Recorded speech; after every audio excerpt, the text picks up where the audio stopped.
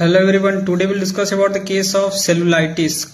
Cellulitis is a bacterial skin infection typically caused by the Streptococcus or the Staphylococcus aureus. It occurs when the bacteria enters through a break in the skin such as cut, scrape or the insect bite. Symptoms: red swelling and tender skin that feels warm to touch, and the pain in the affected area, fever, chills or the fatigue in the severe cases. Lymph node swelling or the streaking redness, lymphangitis in the progressive infections, and the laboratory findings: blood test, elevated WBC count indicating infection, and the culture fluid from the affected area may be cultured to identify the causative organism. Imaging like ultrasound or MRI may be used to identify the deeper infections like abscess if suspected.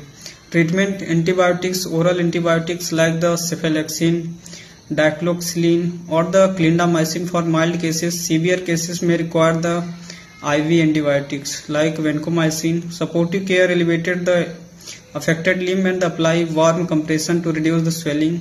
Surgical intervention: drainage of the abscess or the removal of the necrotic tissue in the severe or the resistant cases. Thank you.